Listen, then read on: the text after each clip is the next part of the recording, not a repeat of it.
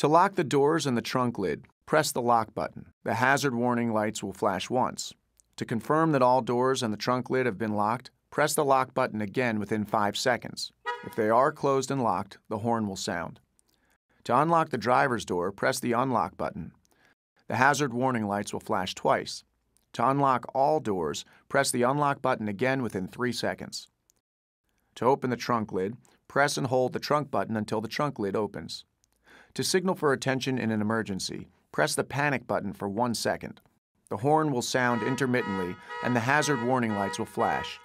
To turn off this alarm, press any button on the transmitter.